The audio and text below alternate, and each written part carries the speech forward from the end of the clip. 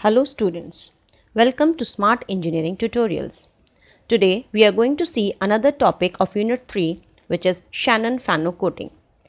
In this syllabus there are two coding techniques, one is Shanon Fano coding and the other is Huffman coding. We'll deal it in other video. So these two coding techniques are source coding methods which are used to convert a message into a binary code. The codes which we are going to develop by these techniques, they should satisfy the following conditions. The first condition is that no sequence of code can be obtained from each other by adding more binary digits to the shorter codes. This is known as the prefix property. For example, I have a code 11111. This code is say of 3 bits. And let's say there is another code of 01. So this code is of 3 bits and this code is of 1 bit. So here this shorter code cannot be converted into this bigger code or a longer code by adding any digit by adding any bit, either 1 or 0, to this shorter code. Because if I add 1, it becomes 101. If I add 0, it becomes 001. Even then, the code is not as the same as of 111. So this is called a prefix property, that no shorter code can be converted into a genuine code by adding any prefix to it. The second condition is that the transmission of an encoded message should be efficient. Here, since we are using binary codes, so we have only symbols 1 or 0, and the probability of occurrence of both 1 and 0 are same, that is 0.5, and so they appear independently. Therefore, it is an efficient code. Now, the procedure used for obtaining a Shanon Fano coding is divided into some steps.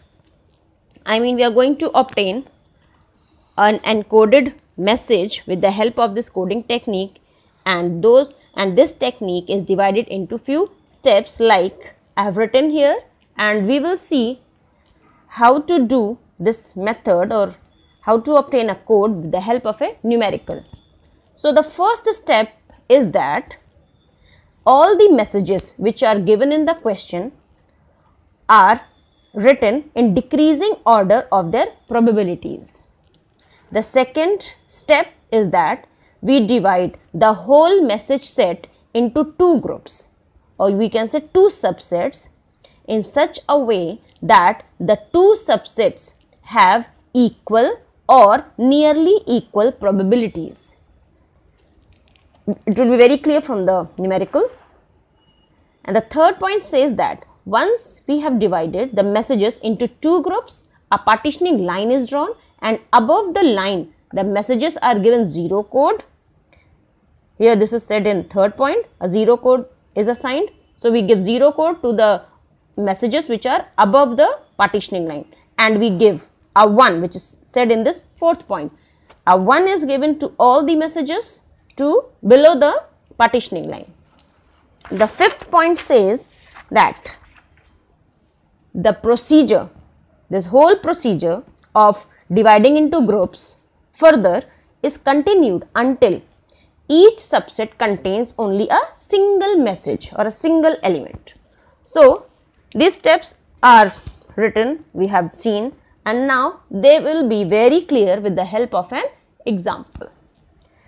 We have a question here, and usually the questions which come for this type of coding techniques, they say that apply the Shanon Fano coding or the Huffman coding procedure for the following message and symbol. They will give you a message set which will comprise of all the messages, and below that it will be a probability set which will give all the probability of occurrence of those messages. Like I have a question here with the messages x1, x2 up to x8, and below them, below the message set corresponding, their probabilities are written. So the question is given in fractions, and what I have done is that I have converted them into decimals, so that it becomes easy for me to do the data. Like it's easy for arranging them in decreasing order and then further. So we'll start with the procedure. The first step says that we have to divide the message into two groups. So first of all, I have arranged the messages into decreasing order of their probabilities. Like x1 and x6, they have the highest probability of 0.25. Then comes x2 and x8, they have 0.125, and then the remaining, because all four have 0.0625.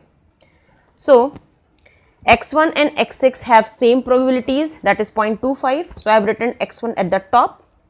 You cannot write x6 at the top because it will give a wrong code, since we have to follow the order of the question when two elements have equal probabilities. x1 and x6 have equal, but x1 comes before in the question. That's why I have written x1 at the top and x6 below it. After that, x2 and x8 again have equal probabilities, but the same logic, x2 comes first then x8 in the question. So I have put x2 before x8. And similarly, x3, x4 and x5 and x7, they all have equal probabilities, but I have followed the order of the question. That's why I have written x3 first and then x4, x5 and then x7. Now the real problem or the real technique starts. We will divide all these 7 messages into two groups such that first we will see whether the two groups can have equal probabilities. If yes, then we will go ahead. If not, we will try to divide into two groups such that they have nearly equal probabilities. But here in this case, we can see that we can divide them into two groups which have equal probabilities. Like here I have divided. I have taken x1 and x6 as one group, x2 to x7 as another group, because if I add the probabilities of x1 and x6, it comes out to be 0.5, and if I add the probabilities of x2 to x7, it comes out to be 0.5. So they are equal, not nearly, just they are equal absolutely. So encoded message, this is the partitioning line which I have divided the two subsets. Above the line I give a 0 code, and below the line I give a 1 code. This is done. Two subsets I have got. Now further we have to divide till then, until and unless there is only one single element left in each group. Now I will see the first subset has two elements, both are having equal probabilities. The one way of dividing them further is to divide them into two groups, x1 separate, x6 separate, and they both have equal probabilities. So this is the partitioning line which divides x1 and x6, and above 0 and below the line 1 code. So the first subset is complete with a single element. So their encoding process is complete. Now I focus on the second subset. Second subset, I can see that it can be divided in such a way that if I take x2 and x8 together, their probabilities become x2 and x8, it becomes 0.25, and similarly x3 to x7, they also have 0.25. So they are divided into two groups which have equal probabilities. So this partitioning line is drawn. Above 0 and below they are given 1. Further, x2 and x8, one group is there. I can further divide them into a single element just from between, because both are having equal probabilities. So a partitioning line is drawn. Above the line 0, below the line 1. Now I focus on this group which has x3 to x7, and here all are having equal probabilities. So what I will do, I will divide them in two elements in each group, because if I add up x3 and x4 probabilities, it will come out to be same as of x5 and x7. So I have drawn the line. Above the line 0, below the line 1, but I have to divide them further so that it has only single element in one set. Again I have divided. This is the partitioning line. Above 0, below 1. Similarly the lower group, I have drawn the partitioning line with equal probabilities and single elements. Above the line 0, below the line 1. So these are the encoded messages. For x1 0 0, it has 2 symbols, so length of the code is 2, x6 code is 0 1, length is 2, x2 code 1 0 0, length 3, x8 length 3, x3 length 4, x4 length 4, x5 length 4, x7 length 4. So we have got the encoded messages, plus we have also made the table which has the length of the codes. Now the question usually comes that we will have to find out the efficiency. So we will apply the Shanon Fano coding and find the efficiency. The question will say find efficiency by using any coding method. So the coding formula which we have seen earlier in the coding and its efficiency video, I will use the formula directly here. Eta is equals to Hx, which is the entropy, divided by L bar, which is the length of the code,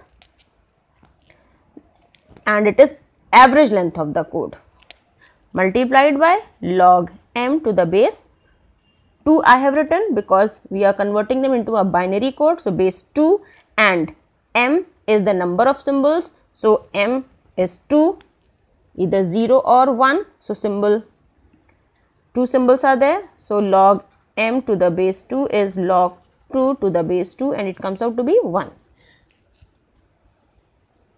Eta is Hx upon L bar into log m to the base 2. Hx is entropy, L bar is the average length of the code, and log m to the base 2 for binary, and m is number of symbols. Since 0 and 1 are used, so 2 symbols, so that's why log 2 to the base 2 is 1. So we will calculate eta, and it has, this expression is reduced to Hx entropy upon L bar. So we have to calculate Hx and L bar separately. So we will use the formula for entropy and the formula for L bar. So Hx is equals to summation pk log 1 upon pk, and k is the number of messages. K is from 1 to 7. It is 1 to 8. We have 8 messages. I will put the values. Here I am not going to use the fractions, decimals. I will use the fractions instead because log has the base 2 and all the probabilities which are given in fractions, they are powers of 2. So I will use them straight away. 1 by 4, I will just show you the question here. 1 by 4 probability, 1 by 8. So we have all these values. I will use these fraction values x1, x2 and all. So the first probability of x1 is 1 by 4 log to the base 2 and 4 because it is 1 upon pk. So 1 upon pk will give you 1 upon 1 by 4, that is 4.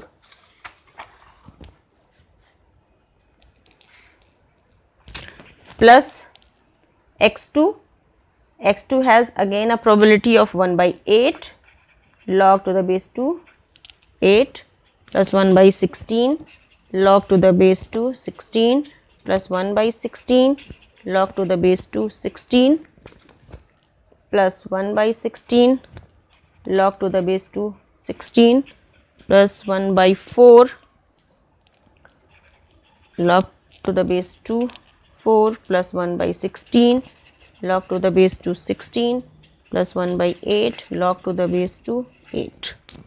So I have put all the values. I have taken all the values in the order x1 1 by 4, x2 1 by 8, 1 by 16, 1 by 16. Okay. So we have taken all the values here, and if I calculate by putting this value simple, no need to use calc for the simple calculation because this is log 2 to the base 2 and 4 is 2 square. So 2 will come in front and I will just cancel out, it becomes 1 by 2, and similarly it is all are powers of 2, so it becomes easy, and if you calculate it becomes 2.75 bits per message. And now we require the value of L bar. We have calculated Hx, now we will calculate L bar. So L bar formula we will use We have seen the formula for L bar in coding and its efficiency itself. Its formula is summation Pk into Nk, and k is from 1 to 8. So Pk is given in the question, Nk we have found, which is the length of the code. In the table we have drawn, and I'll put all the values. Probability of message x1 is 1 by 4, and the length of the code of x1 is 2. So multiplied by 2 plus x2 plus x2, its probability is 1 by 8 into length of x2 is 3. Similarly, x3 probability is 1 by 16 into length of x3. x3 length is 4 plus x4 probability is 1 by 16 into length of x4 is 4. Similarly, x5 probability is 1 by 16 and length of code is 4 plus x6 is 1 by 4 into length of code is 2 plus x7 its probability is 1 by 16 into length of code x7, it is here, code is 4, length code is 4 plus last x8 is 1 by 8 into length of the code is 3. Now we will calculate this whole expression, and it comes to be 2.75 letters per message. You can write letters per message or symbols per message. Main thing is that we have got L bar and Hx, and eta is Hx upon L bar into 1, since log m to the base 2 is 1. So Hx is 2.75 bits per message, L bar is 2.75 letters per message, and it becomes 1. So eta, that is efficiency in percentage, is 1 into 100, that is 100% for this particular question. So in this way we can calculate the efficiency if a question is given. Similarly, I will take another question, but in the next video of Shanon Fano coding, but somewhat different from this question. So thank you, and subscribe to know further notifications.